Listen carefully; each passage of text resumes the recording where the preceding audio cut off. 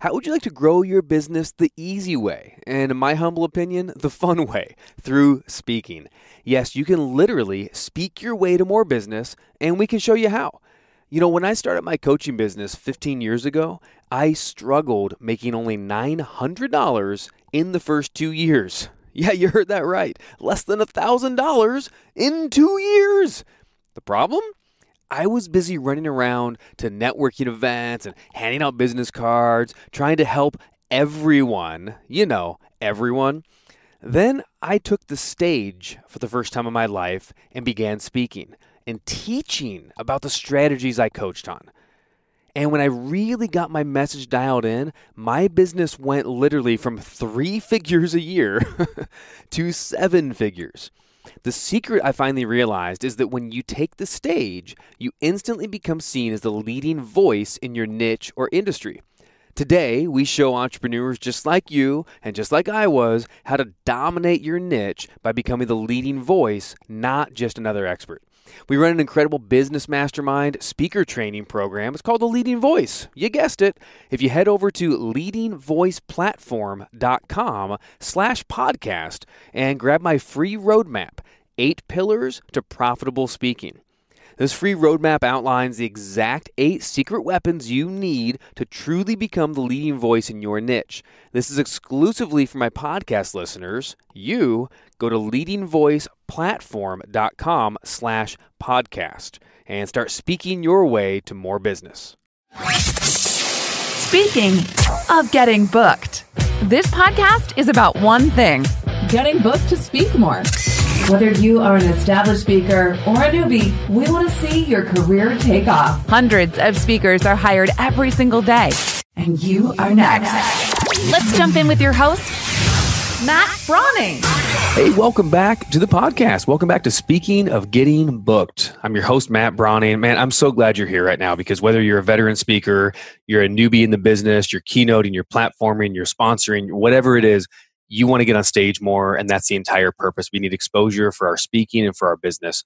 Today, I have someone who can drastically improve the learning curve for us, and her name is Toni Caruso. Toni, I've known Toni for a few years now, quite a few years. She produces events all over the place. She resides in Los Angeles area. I'm going to call it Los Angeles area. You can correct me, Toni, because I'm sure there's a suburb that's important. Toni has been a former managing director for eWomen Network for the chapter up in that spot, as well as probably the biggest thing she does is running her company, Caruso Signature Events, for over 30 years in marketing and public relations. All of her professional experience, she's worked in the entertainment field with celebrity management firms, talent management agencies, video production companies, and personally producing several national commercials. So one of the reasons I want to bring Toni on the show is because she has that kind of entertainment-esque side, and then she also has the boots on the ground running signature events, workshops for speakers. So we're going to talk with Toni about some good practices, good and bad, what to do, what not to do. If you want to get booked on platform stages, we'll talk about that a little bit more. She's done intimate business lunches with high net worth individuals. She's done educational seminars, shareholder meetings, offsite retreats and team building, movie screenings, business launches, company picnics with over 5,000 guests. Every event is different in size. So we want to break down and figure out what works and what doesn't work. Toni, welcome to the show. Thanks for coming on. Oh, thanks for having me. I'm so excited to be here. Oh, it's my favorite way to start a show is when we're excited to be here. And we are. Yeah. The cool thing is, I've known you for a little while now, and I genuinely, it's fun to be around you. You're one of the good humans out there. So I know we're going to have a good time today.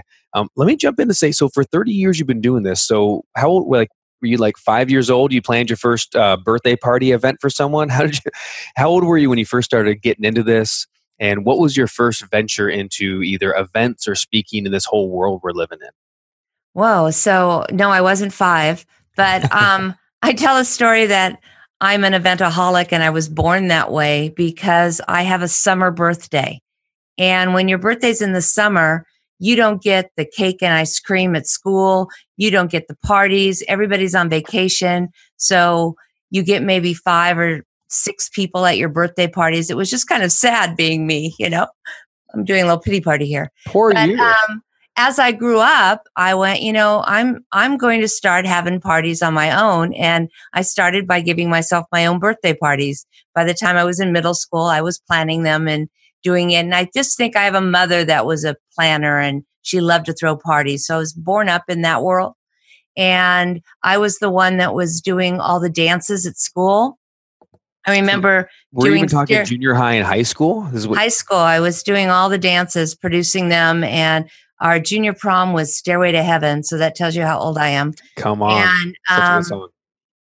and then I remember being there and doing all the centerpieces and organizing it all, and all the girls with their hair in curlers, and they all had to leave to go get ready. And I wasn't even going to the dance. I hadn't been invited, but I was the one putting it on. So that's kind of been just something in me all my life, that I just have that innate ability to throw a party and to organize it. It's just, I believe it's my gift.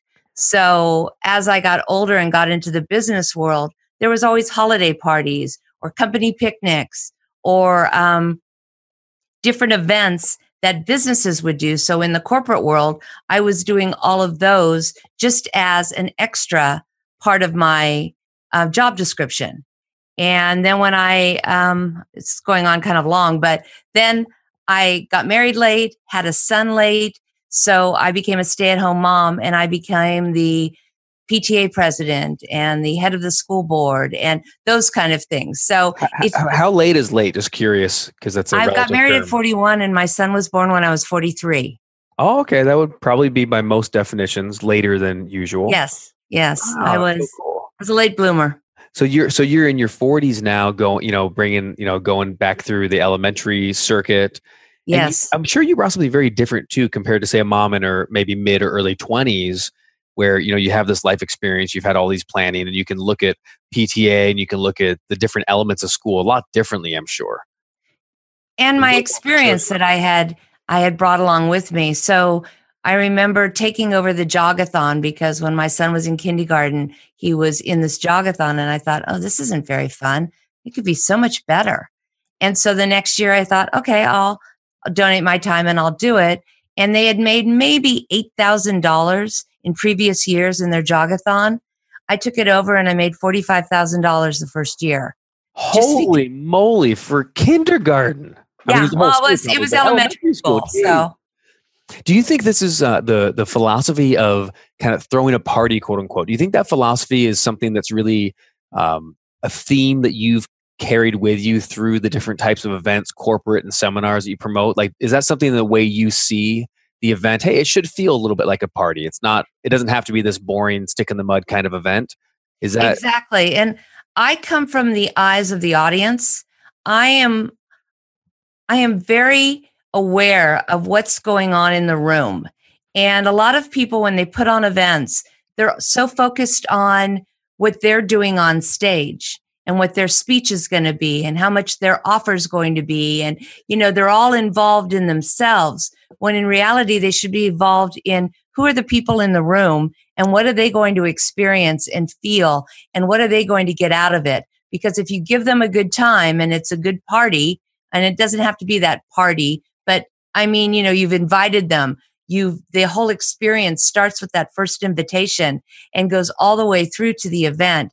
And if they're getting excited and they come in the room excited and ready to learn something, and then you just get on stage and you share and you give, then everybody wins and they walk out wanting more. And isn't that exactly what you want out of an event? And that's a big part of when you go in and put on events for people, whether it's companies or individuals, you're bringing that to them. So, and what I've seen often, because I've been at events that you've been leading, running, or producing from the back, whatever language you want to call it. And I can watch the speaker or the head, so to speak, right? The brand. I can watch them engaging with people and focusing on the speaking and doing what they're supposed to do. And then you're taking care of all the big things and little things in the background. Let me back up just a minute, though. I'd like to ask you, because you've done a lot of corporate events, different kinds of events over the years, right? Correct. Let's talk about did you ever have and book speakers to come in or trainers to come into any of these type of events? I know sometimes it's a corporate party or a picnic and maybe you don't have a speaker, but did you ever put on events for companies where you had a speaker If so, how did you go about booking them or finding them, and how could we get ourselves in front of someone like you more in that role when you were doing that? All right. When I was doing corporate, it was more we used on-site people because in the corporation, the way you were doing the events is they were meetings and we were using our own people because that's what we were selling. So if So it was, on-site. Oh, so you yeah, would put on maybe for clients or for prospects, you do an event like that? Is that what we mean? exactly. Well, I worked for City National Bank Okay. and I was their event person. And so what we do there is we would go to the different departments within the bank, and maybe it was the investment group, and we'd find an audience for them, and we'd put on an event, and they'd talk about investments. So it was they were sharing information, but it was bank employees that were doing the speaking. Now, right now, I am working on Women in Technology International, and it's a large event in San Jose in June. Now, that one, we are looking for outside speakers, and they had a call for speakers. So what you have to do is if you are a speaker, you need to look at all these different conferences that are happening in your area, outside your area, because basically if it's outside the area, you're probably going to have to pay for yourself to travel there. So if you don't have that kind of money, look at what's going on in the area around you. What kind of conferences are being done? And is your brand in alignment with what their messaging is? And there'll be a call for speakers, and you just put your name in and you put as much information about you and what you'd like to speak on that you think would be interesting and different than what everyone else is speaking about, but totally in alignment with what their messaging or their mission is. Okay, so let's break down a couple of those things real quick because we went Okay. through a couple of different contexts. I want to make sure we really we get like the actionable step of how to do this. So when you were doing, so some corporate events realize, and I'm going to talk to the audience, of course, because you guys are listening as well as you. But for the corporate events, sometimes there's events where they're not really going to be bringing in a speaker anyway. They want to showcase their people, and that makes sense. But in the form of this one you're talking about here, the Women in Technology, that is that kind of like an associations? It might not be an association, but an association style conference where you're going to get people. Is it all entrepreneur audience? Is it all small business audience? Is it a trade type organization? Where does that fit in? It's more for people that are working in corporations in technology. So our speakers are blockchain, cryptocurrency, cybersecurity, AI, machine learning, those type of speakers. So it's very tech heavy.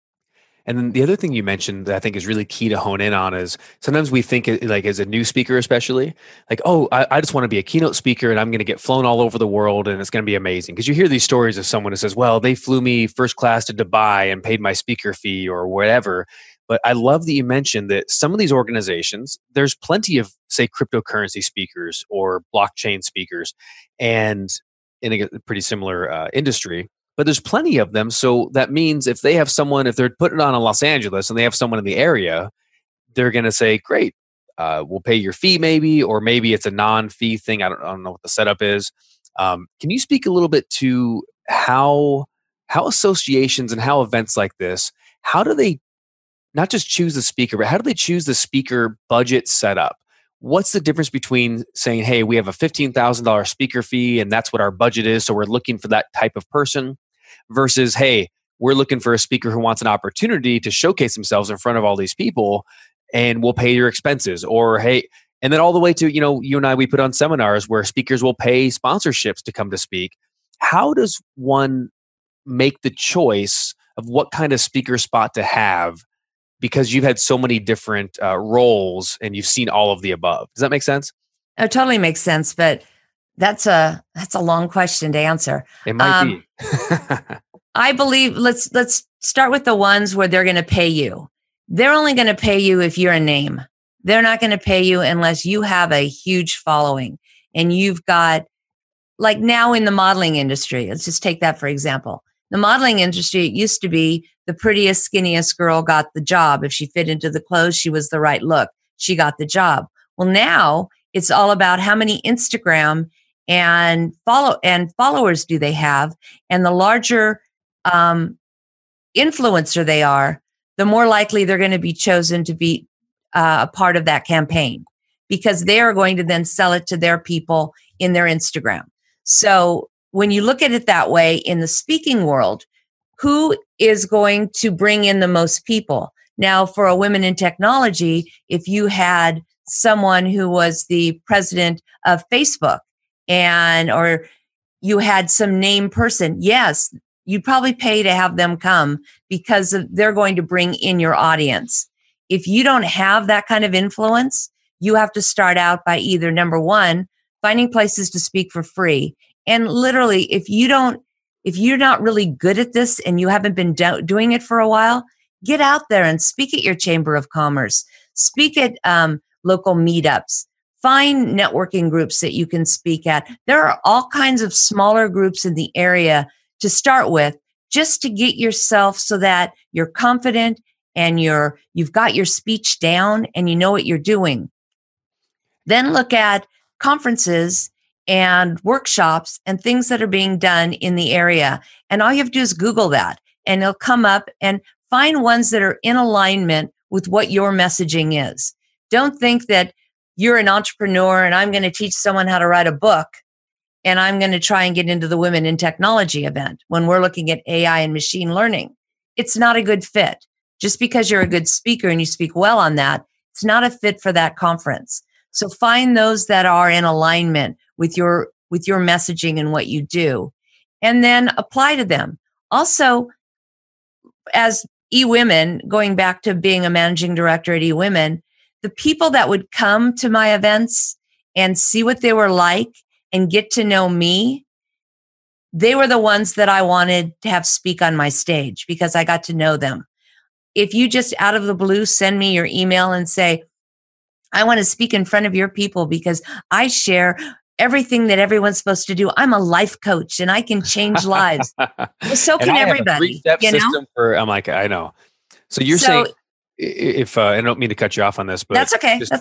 Just to revisit a moment ago, the big takeaways I'm taking is, number one is, don't go in expecting, especially on day one or even year one or year two, expecting to try to just get these paid keynote talks.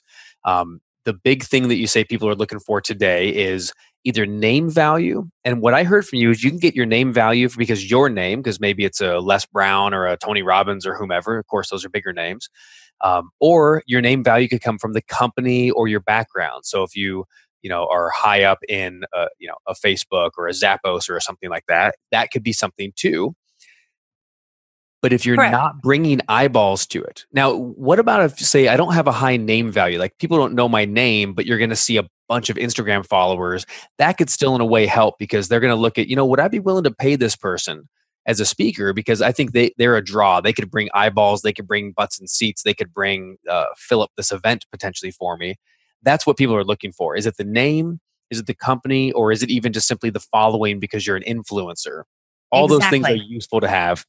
If you don't have that, get yourself booked wherever you can, especially locally. Because shoot, like you said, there's Rotary clubs, there's Chamber of Commerce, there's meetups, there's Kiwanis Club. There's 101 of these different things, and plenty of them, right? Why not go out and do that? And then the second part I heard you say is when you get into eWomen network and different. So this is, again, we've talked about this a few times. I've had a couple managing directors on the show in the past. I love eWomen and I love NSA and other organizations like that. It's a great example, Tony, of a national organization that has a bunch of regional, smaller chapters. And what I keep hearing over and over again, I think it's great advice, is it can be a great platform to really showcase, to connect, to get business from, to contribute. You're not going to get paid for it, but you're not looking to get paid for it. It's really great to grow business, but there's no shortcut to relationship.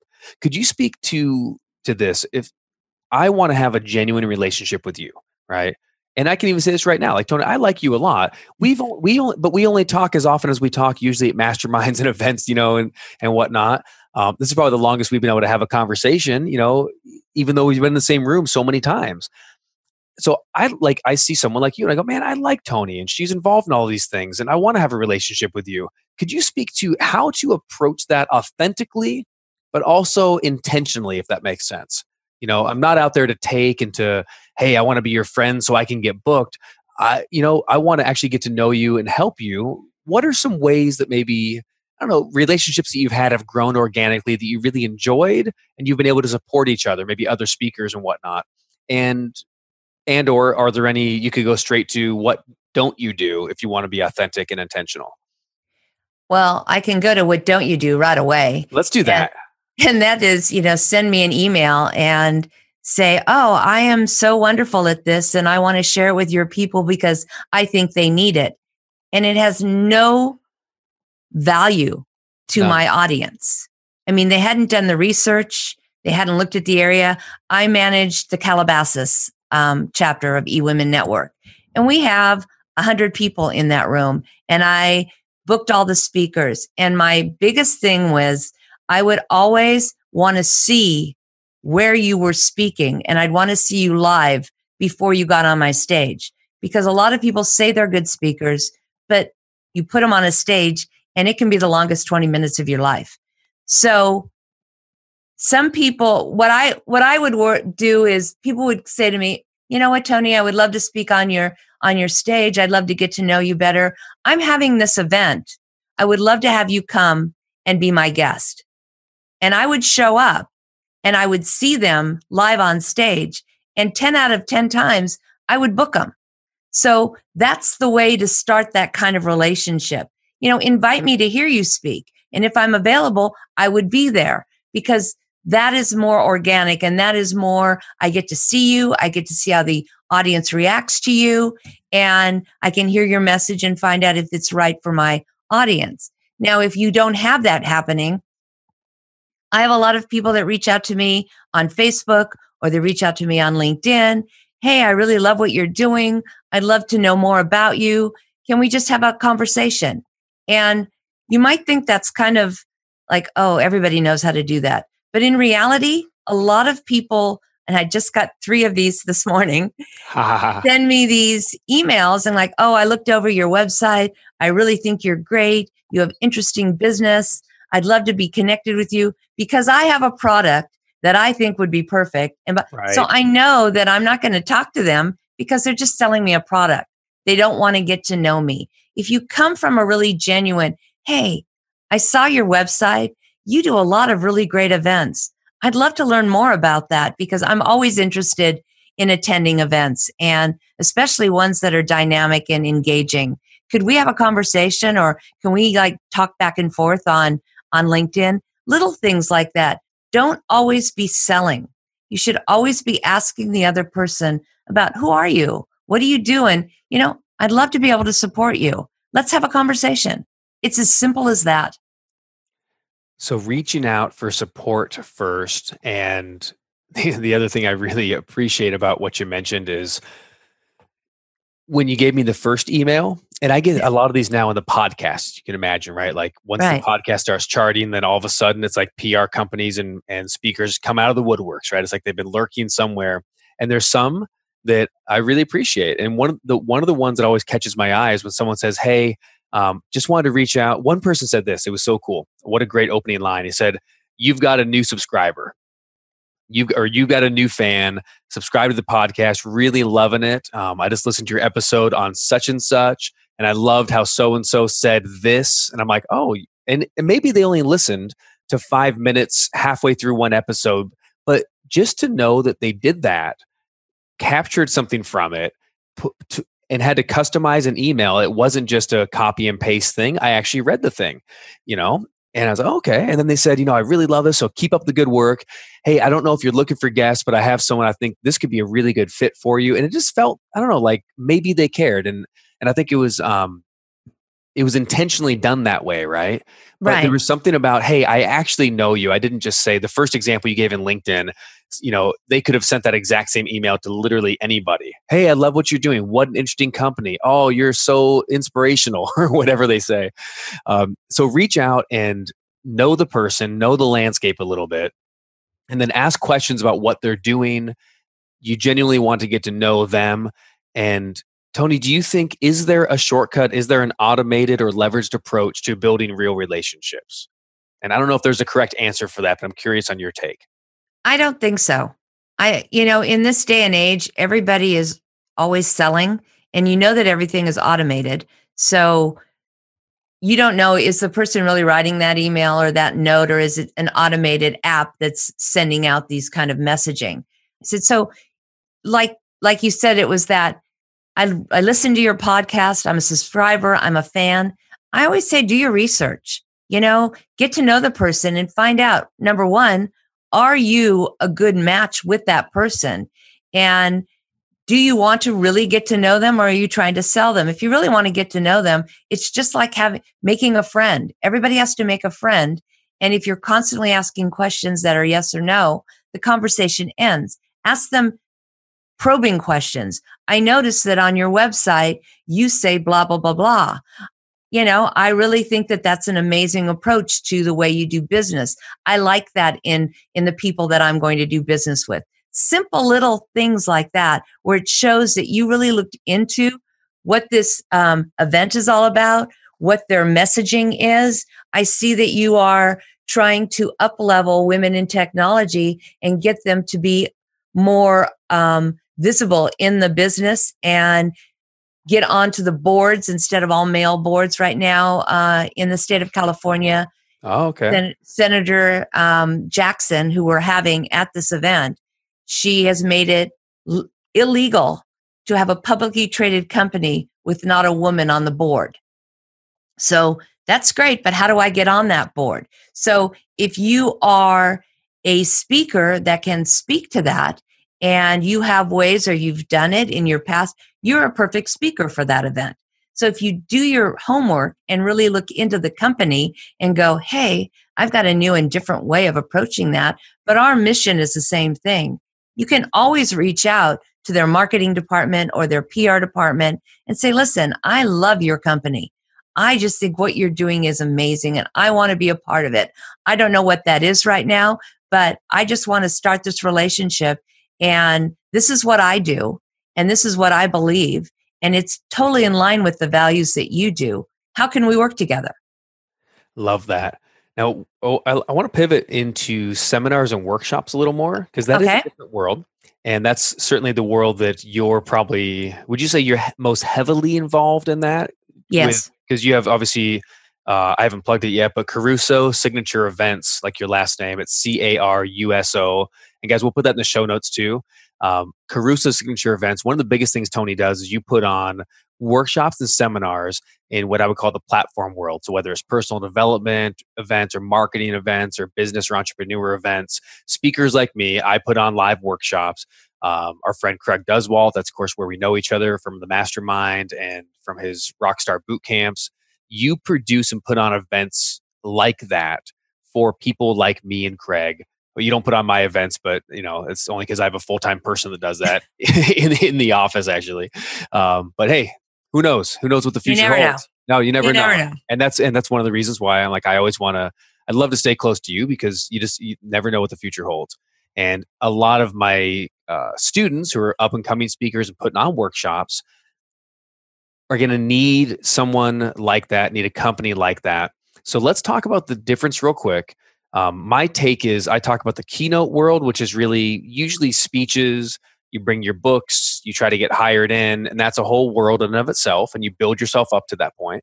But then the platform world is where you're really speaking, and it's a business builder. So you're either speaking and giving a free gift, and you're using that to build your list, which eventually you'll advertise your programs, products, and services to your list. Or sometimes you do the speak to sell, and promoters want to make splits with you where you split 50-50, or maybe you keep everything. Sometimes speakers will actually sponsor and pay for events. I have a whole sponsorship budget every year. I always tell people that's never shy away from that, because all of it can make sense. I just want to, I guess, get your opinion on how would you define or how would you describe that platform world, the seminar world? Do you agree with how I said it, or do you have your own take on it? I agree with what you said. Okay. And I believe that it is the number one way to build your business is to speak on stages. And if nobody's hiring you, I believe you should have your own stage, because even if there's only 20 people in the room, those are 20 people that you can then close for your business.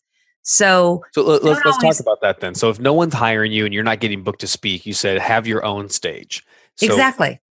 So that what are some of the big benefits of you putting on your own event, having your own stage?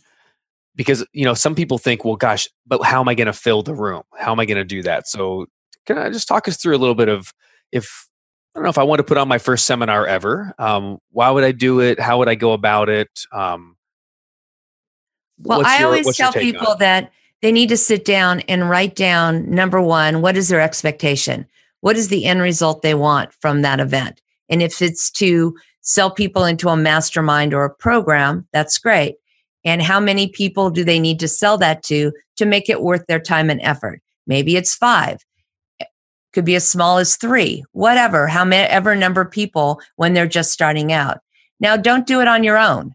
Find someone who is in alignment with your messaging. And let's say that you're a life coach and you are teaching people to live their dreams, but time management isn't really your forte. But this person over here that is a time management expert. And you are both have the same ideal client or avatar that you're going after. But if you do it with someone and partner up, then you're only filling half the room, because then they have to fill half the room. So it takes kind of the burden off of you. Plus the cost is then split. So it's not so stressful for you. So if you can do it with 2 or 3 people as a group at an all-day workshop, hey, more power to you. Or if you just want to do a small couple-hour breakfast and you keynote that breakfast and you bring people in. But the idea is to understand exactly what your audience is getting out of it. Don't think about what your message is and what you want to do. It's what the audience is going to take away. You have to make sure that what you're giving, my biggest pet peeve is when speakers get up and they say, I've got 3 really juicy things I want to tell you and share with you. And then they start going into it and they start with number 1 and they get into it and they go, I go into this more when you're in my mastermind program. So they never finish it. The idea is to give, because pretty soon people are going to go, oh my gosh, I got so much. I can't do this by myself. I need to ask them to help me. And how about this? And they've given so much already. Imagine if I pay them what they would give me. Exactly. Right. Exactly. Yeah, I couldn't agree with you more, Tony. The old model of like, I don't know, it's like the teasing, like, hey, I'll give you this, but you can't really get all of it unless you buy it. It's definitely, it either has been in some places, but should be replaced as many places as possible. Let's talk about how to get on to more of these stages. So one of the things I teach a lot, and one of the biggest reasons why I tell people to have their own workshop, same as you, my number one reason is it gives you a platform to trade. It gives you the option of saying, look, if I'm going to have a room, even of 20 people, you would be shocked if of all the names of speakers that we both know that I've said have come to rooms I've had over the years that have been 10, 12, 15 people. And right. I mention that because these are people that you might think, oh, come on, they would never come out for less than 200. Yeah, you know what? They drove down a couple of hours, or people have flown in for 18 people in the room, and they were happy about it because it was 18 people they didn't know, and maybe it was a time in the career when that's what they want to do. So never despise small beginnings. A room that size is so powerful. And also right now, there are hundreds of thousands of events going on every day. People have choices to where they want to spend their money and the things they want to do. So they're not like all the Tony Robbins and the Brendan Burchard, and you had thousands of people in the room. It's not like that anymore. A room with 40 or 50 people is a big room, and it's a good audience to have. So don't think that, oh, I can't get 200 people in a room. You don't really want 200 people. You want 50 really qualified leads, people that need what you need, what you're giving. So really look at it as, I got to start somewhere. And whether or not I start with 10 people or I start with 20 people, I know it's going to grow. And isn't it better to start and make your mistakes in front of 10 people than in front of 200? So start small and tweak that speech. And each time, reevaluate. So you have it down pat. When that opportunity to get in front of 500 people opens up, you can take it and you can knock it out of the park. So let's talk about then how to get booked on these seminars. So let's say we have someone who has a 50-person room, a 100-person room, and again, we've talked Right. a lot to kind of geared towards someone who's newer, but there's a lot of people listening that you guys you've been at this for a few years or maybe a decade, maybe more than Toni and I have. I don't know. And you want to get on more seminars. In fact, I've met, Toni, quite a few keynote speakers lately, friends of mine that have just been keynoting their whole life, right? The paid gig for companies, and they're just opening up their mind to this platform thing. Wait a minute, I can go speak somewhere and not get paid, but I could offer something for sale, or I could have this opt-in and then close people on coaching. Well, instead of making $5,000 once, I could get 10 $5,000 clients. What am I thinking? So to get booked more on platform seminars, what are some ideas, some good practices on how to, do I want to meet the meeting planner for it? Do I want to network and connect with the face of the company? What are some effective ways to get booked onto seminars while I'll have the chance to either build my list or potentially even sell programs and products and services from stage? Well, I think that you have to find those stages that you want to speak on. And I truly believe that you have to go to those events and experience them and get to know the host of the event, get to know the event planner at the event.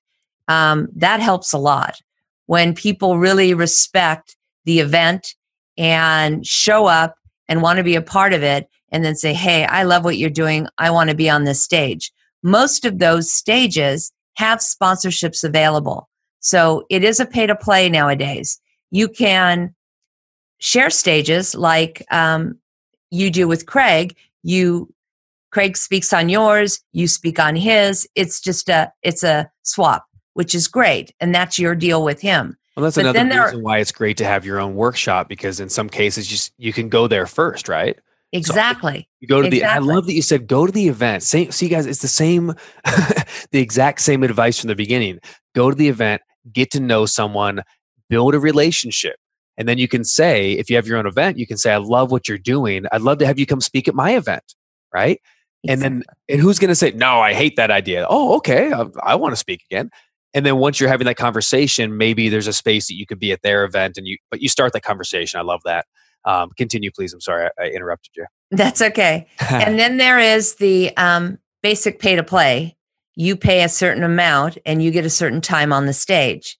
And within that agreement, whatever the host wants or the event producer says that it's okay for you to sell on stage. Because if you're paying, you have to cover your costs. And we understand that. So if you're paying $10,000 to speak on a stage, you can then sell your coaching program and you sell 10 of those and you've made money.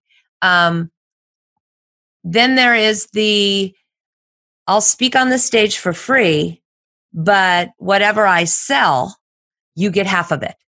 Yep. So the bigger the speaker you are and the better the program and the more known you are, you can get on those stages and speak for free, but you're going to have to give part of what you're offering to the event.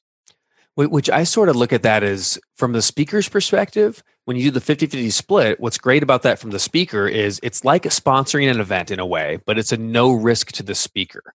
Right. So let's just take the $10,000 price you said. So I could go pay $10,000 and then maybe sell a $1,000 program on stage. And if I sell 10 of them, I break even. If I sell 20 of them, I doubled my ROI, right? Right. And then, of course, there's more back end that we're not counting because some of those people might upgrade to something else.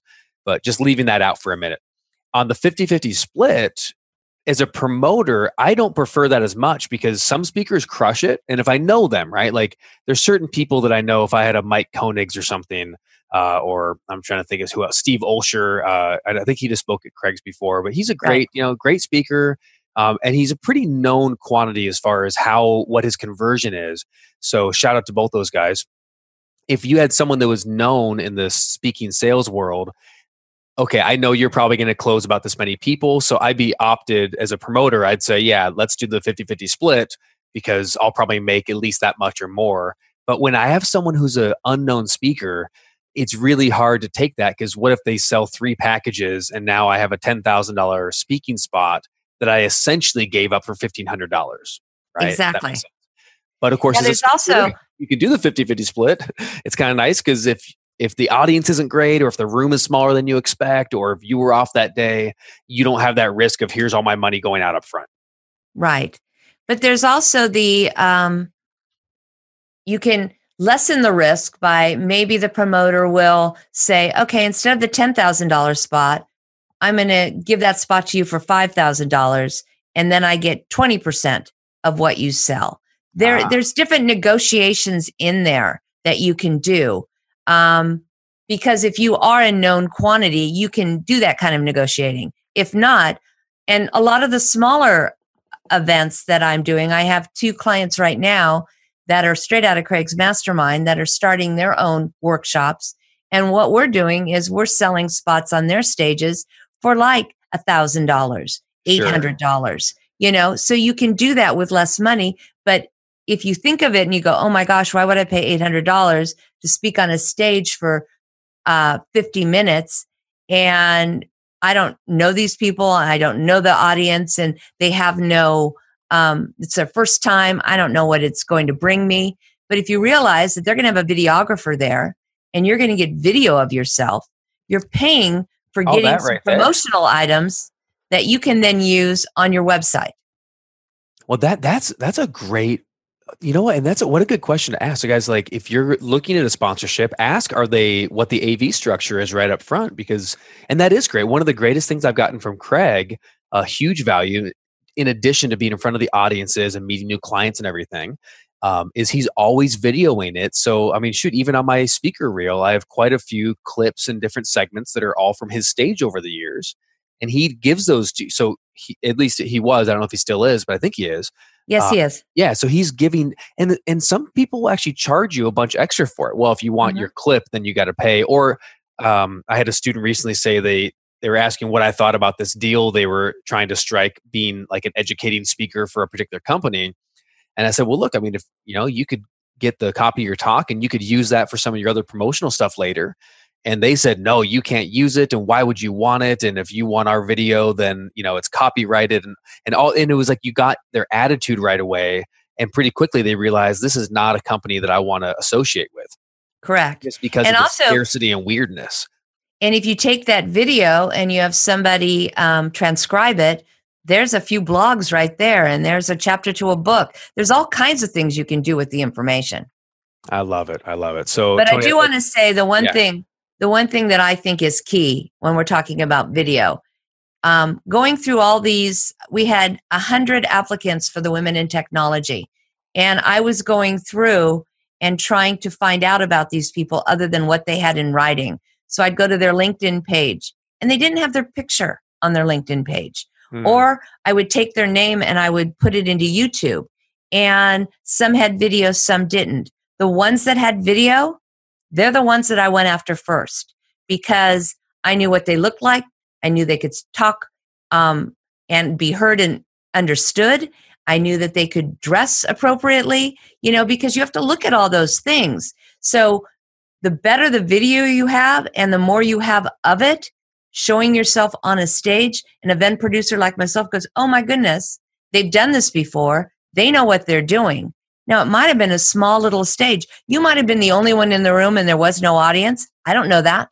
So you need to have that video in your speaker package so that people can see you speaking, because that's really key to getting booked. Brilliant advice, Toni. As we're coming to kind of the twilight of our time together, I want to come back also to the idea of putting on an event. So I might be thinking, and again, guys, Toni is one of the most brilliant minds at this. I've watched her at work. I've known her for years doing this. And what the neat thing is too, this industry, people talk about people, and whether you subscribe to that or not, I'm not a gossiper, but people talk about people. And usually you hear little things here and there. And someone says, hey, what do you think about, this person? And you go, well, they're this, they're that. And Toni, you're one of the people I've never heard a bad thing about ever. And all I've ever heard is people saying how much they adore you. And at the same time, what's the word I'm looking for? Structured, your follow through, your character, the discipline of your business practice, your professionalism. That's the word I'm looking for. you have this beautiful blend of super professional, but like teddy bear caring. It's like like what a person to help put on an event. So, guys, Toni has a book, and the book is called Event Production Mastery, and it's a workbook for you putting on your own event. Can you talk a little bit about the book, Event Production Mastery, Toni? And the second part of that is, who needs that? What level, what size do you need to be? Is this for a brand new person wanting to put on a lunch and learn, or is this for an established speaker to take their workshops to the next level, everywhere in between? Talk to us about who it's for, and then tell me a little bit about the book, if you would. I think it's for everyone. It's a really good educational tool for those just starting out, because it talks about, what's your why? Why are you doing it? What's your expectation? What are your goals? It takes you through the budgeting process. It takes you through negotiating your contracts. But on a higher level, I believe that everyone should have their event paid for before the event doors even open. So I'm very big on putting butts in seats and how to use sponsorships and affiliates and influencers to help you fill your room and to pay for your event. So if you're at that part where you've been doing smaller events and you want to upscale, this book will help you do that also. So it's a little bit for everybody. Nice. And how do we get that? Now, you can follow Toni, just so you know, you can follow her at Instagram at Toni. It's Toni, the cool way to say Toni. Toni Caruso 74 at Instagram. We'll have a link in there in the show notes. And then Facebook is toni.lupino.caruso. And again, we'll have Instagram, Facebook, and all your social will be in there. Her website is Caruso Signature Events. So check out Caruso Signature Events, and there's a lot of great resource and ideas on there about how to do an event, event purposes, and you can get a really good showcase of how Toni and her team do events, from the small to the grand ones. How do we get your book, and is it just available wherever books are sold, or what do you want to do for that? No, I want to give it to you for free. It's a downloadable ebook, and just go to rockstarcoordinator@gmail.com, and I will send it to you as soon as I get your email. You'll get it within 24 hours. Stop it. You're just going to give us your book?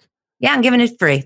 Come on. That's so cool. Thank you, Toni. Well, it's Easter week and it's a giving time.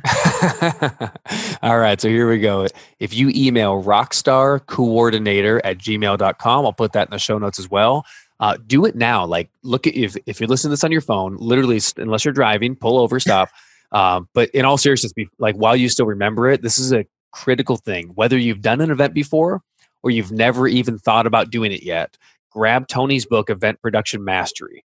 Email her at rockstarcoordinator@gmail.com. And what do you say? Just, I want the book. Yeah, say, I want the book. I heard you on Matt's podcast. I want the book. And Toni will send you her book, and you can start mastering your own live events, which, remember, can help you get booked on other people's stages, can make income because you can, of course, sell your masterminds, coaching programs, etc. from it. It's a great way to partner with other people that you can put an event on together. There's so many different ways. We're going to continue in the course of this podcast, of course, talking with other people around this. I'm going to give you some training and concepts around this. Toni, thank you so much for your time today. You've been just such a gem and so giving of all your ideas, and I feel supported. And I feel inspired. I am ready to get out, and I want to put on an event. Let's do this. You're so cute. Thank you so much. It's been a pleasure. Thanks, Toni. All right, guys, that is the show this week. Hope that was valuable for you. We talked, like I said, about getting booked for seminars and workshops. And we also talked a little bit about associations and so much more. So that was Toni Caruso. Follow Toni Instagram and Facebook. It's Toni and then Caruso, Toni Caruso. If you haven't already, make sure you subscribe to this show. If you listen to it just as a one-off, subscribe on Apple Podcasts, Stitcher, Spotify, Google Play, iHeart, all the places that you get podcasts. You know how to do this. So subscribe. And rate and review. I really appreciate rating and reviewing. Even if you've reviewed our other shows, make sure you review this one. Let people know how much value comes out of this for you. As usual, I'm looking forward to seeing you on stage.